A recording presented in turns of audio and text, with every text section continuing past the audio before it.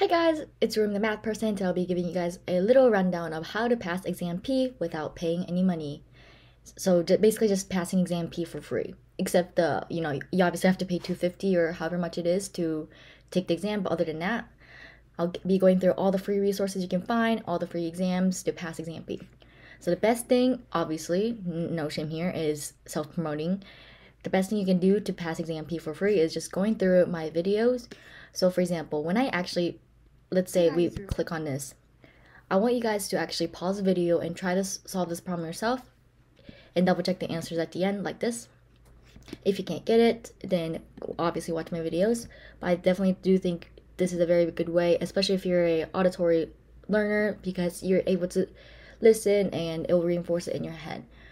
I know, and I also do recommend, one of the reasons why I started my videos backwards, as you notice, one of my first videos I made was question 328 and working backwards. That's because the earlier version is on the BSU website right here, or the Wisconsin website. So if you click on these, they give you free rundowns for videos for the earlier ones. So if you're interested, you can check this out. I'll be linking everything I mentioned in my video in the bio of this video. So yeah, definitely check that area out. But I definitely do think, I do think going backwards is pretty important, because the newer information that's on the newer syllabus is going to be reinforced more than the earlier ones.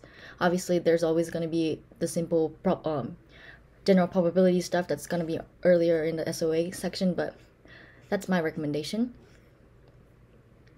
Second, if you're actually just not sure about the concepts, like if you're starting from 0-1, you haven't taken any probability classes and you have no idea what you're doing, you want to read through some resources, you can actually go to this website right here, the Arkansas Tech University Department of Mathematics. They have this whole resources, and if you click on these links, it's going to take you to a PDF that's going to go over every single information. And what's great about these is that it also comes with 10 practice exams. Did you hear me? Yes, 10 practice exams. And obviously they go over the information of how to do it, and so you understand how the process of everything. So I definitely do recommend checking these out for information that you don't know. And obviously, because it's a PDF, you can look it up, but you can look through different information like that. Control F to find information you're looking for. So I definitely do 10 out of 10 recommend going through these PDF to review some information. But then again, the biggest thing that everyone's going to tell you is practice, practice, practice. So I do recommend just doing all those 10 problems, not 10 if you can, but like do some practice problems, practice exams, because on the exam you're going to notice that time is key. So it's kind of like taking the SAT or any standardized testing. Knowing the concept is one thing, but being able to do it within that time frame and being able to do it under that pressure is another thing. So I do recommend putting yourself in a setting where you can take these 3-hour exams a couple times at least. So right here is 10 exams for you, as well as there is a online exam, practice exam for MSU. So you can take this right here, and it's gonna time it as well, 3 hours on the bottom. So that's that's another really good resource here. Another good resource I think is the SOA website, obviously.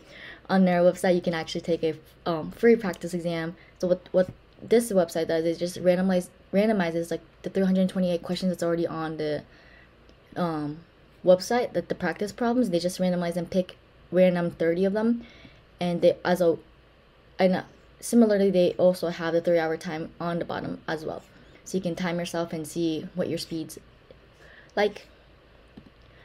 The next good resources, other than that, the TIA also has free 4 exams here too, so you can take those.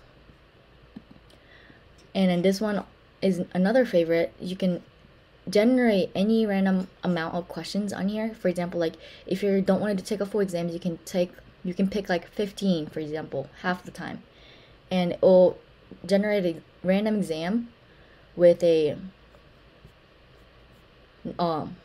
questions and answers. But the only problem is sometimes these answers are sometimes wrong, I noticed.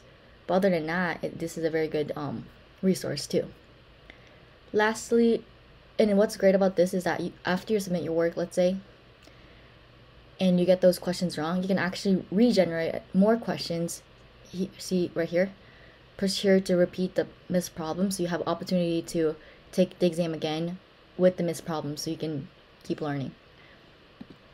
Okay, I'm kind of like running from like topic to topic, but again, back to this question right here.